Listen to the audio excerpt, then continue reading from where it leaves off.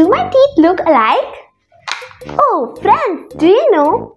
Our teeth have different shapes because they have different jobs to do. We have two sets of teeth, one in upper jaw and one in lower jaw. So let's study them in detail. Different types of teeth in humans. Teeth are one of the strongest parts of the human body. It is mainly composed of protein and minerals. The main mineral is calcium. There are 4 different types of teeth in humans. First, incisors, second, canines, third, premolars and fourth, molars.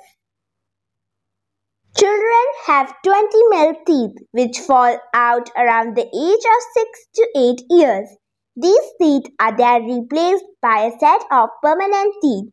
An adult has 32 teeth, 8 incisors, 4 canines, 8 premolars and 12 molars. There are 4 kinds of permanent teeth in humans. First, incisors. Incisors are present at the front of the mouth. These teeth have sharp edges and are used for cutting food into smaller, chewable pieces. We have 8 incisors, 4 in upper jaw and 4 in lower jaw.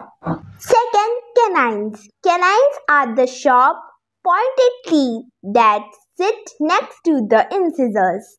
We have 4 canines, 2 in the upper jaw and 2 in the lower jaw. Third, premolars. Premolars are located behind the canines. These teeth have flat surface which is used for crushing and grinding fruit into smaller portions. We have 8 premolars, 2 on each side of the jaws. Fourth, molars.